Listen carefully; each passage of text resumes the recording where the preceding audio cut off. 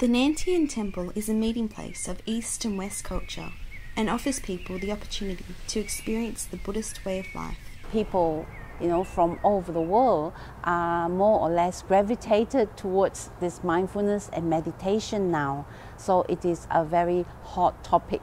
When they meditate every day, they will feel more joyful, and that they are able to take up the challenges that they encounter in their everyday life. Many visitors to Wollongong are attracted to the temple's unique architecture.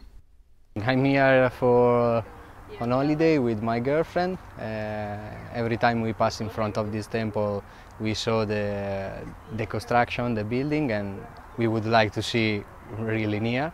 And we noticed that it's really quiet place. People from different backgrounds come to the temple to learn about Chinese culture. I walk around the first part of this temple. I saw that there are a lot of multicultural people. Chinese, a lot of Chinese, but also probably Arabic person, and also Italian because I'm from Italy. There are various activities you can try your hand at, including calligraphy. Okay, when you write Chinese, you always from the left to the right, which is from the top to the bottom.